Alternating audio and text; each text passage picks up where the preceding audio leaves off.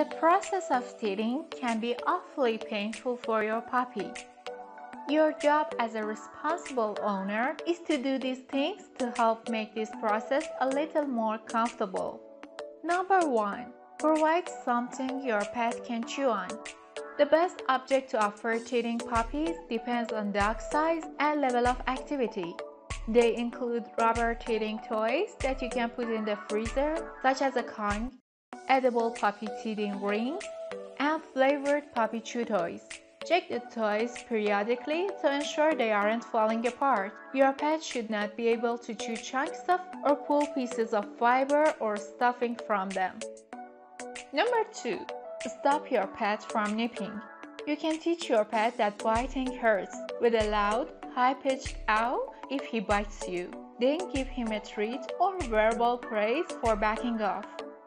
Some pets get even more worked up if you yell. In this case, turn around quietly or walk away.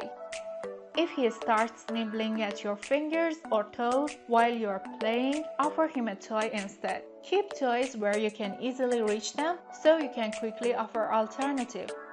If he continues to nip you, stop the play session so that he realizes that biting is not rewarded.